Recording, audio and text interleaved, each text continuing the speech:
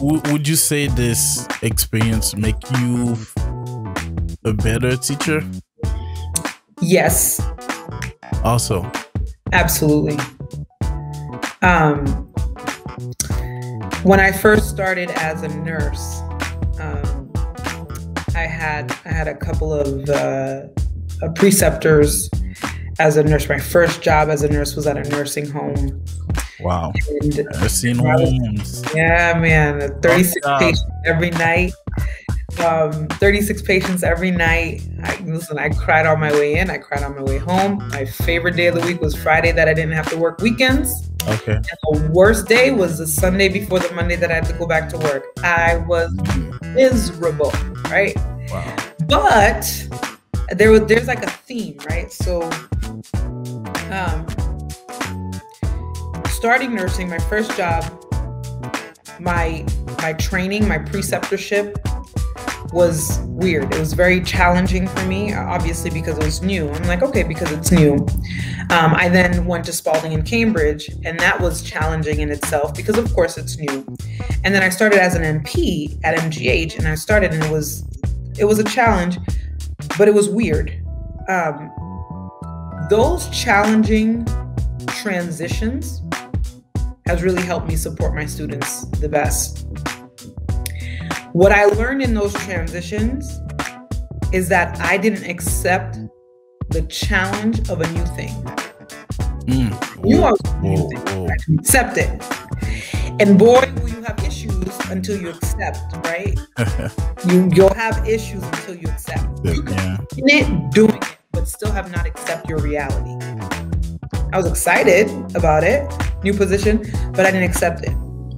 And until I knew the turning point in all of those transitions was I had to accept where I'm at, accept that it's a learning curve, accept that I'm going to put in more work, right?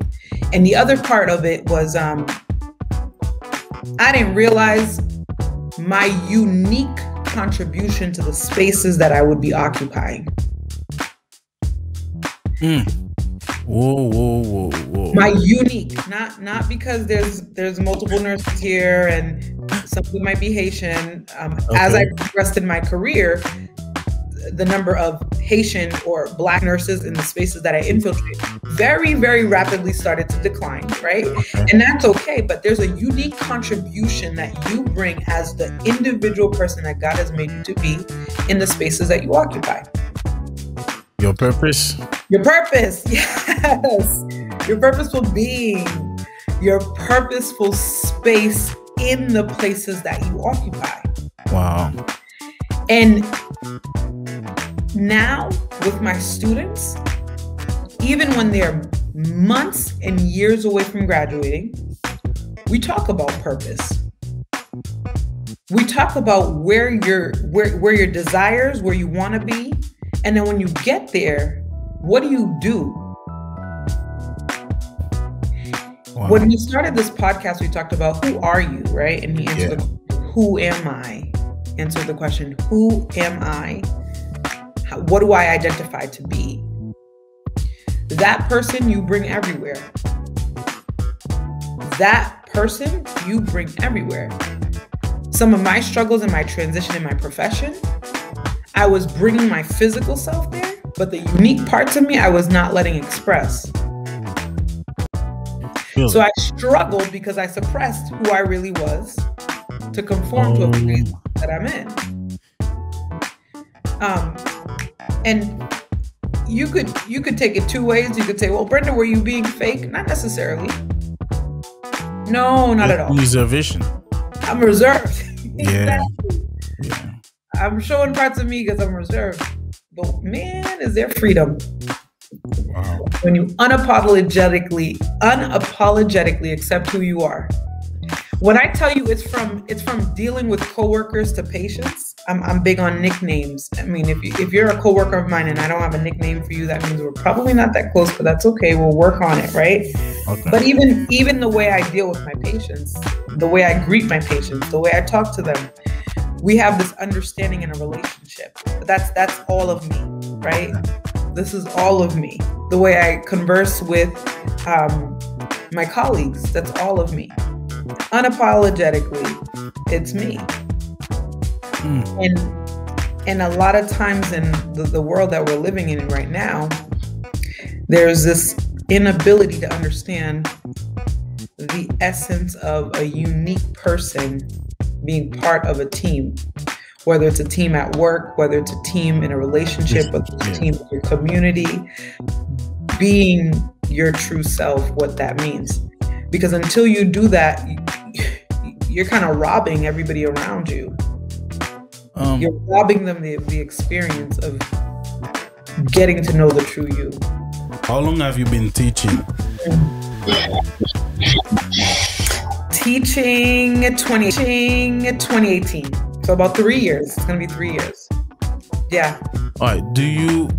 Can you spot a student, like you can see or you can feel who they are just on your first meeting with them or first time seeing them, or does it take your time to kind of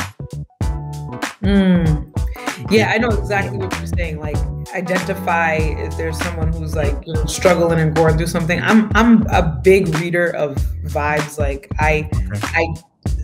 if I'm not comfortable, there's a reason why I'm not comfortable. Okay. And usually, if I'm not comfortable, not just the students, but just any space that I'm in, I'm reserved. I don't really talk much, and I just understand the landscape of the people that I'm dealing with. But for my students, I try to observe their behaviors, their contribution in class, and majority of the time, if I'm understanding that someone might be struggling, I really do take the time to make an appointment to meet with them, not waiting for them to struggle, then make an appointment. No, reaching out. And I found that, you know, one of my students, boy, so I was teaching a lab once, and, you know, she came in with a belly shirt on, and I had to send her home. I was like, this is, you know, you're not in a uniform. It's not okay. She was very upset. I mean, I can't have you in lab in a belly shirt and everybody else, you know, in their uniforms. It's just a rule that this school has implemented. It is what it is. And it was a little hard for me because I felt bad, but I had to do what I am charged to do. Yeah. Yeah. Yeah. And, you know, she had to come back, repeat the lab, et cetera, et cetera. And I remember seeing her in class, and first time she came in, you know, it was okay. The second time I asked everybody, you know, after class to go once they're done, and I asked her to stay, and said, you know, the belly shirt, whatever, you made up the lab. What's going on? Is everything okay? Anything you want to talk about? She was very reserved. And then finally it came out, you know, one of her parents were ill, and she was the main caregiver. She is the only child, while she bears the weight of trying to get through nursing school, and has failed a nursing course in the past, the same institution, and is riddled with fear that she might not complete this semester.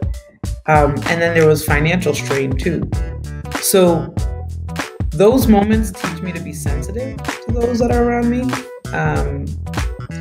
and really pay attention, especially with students.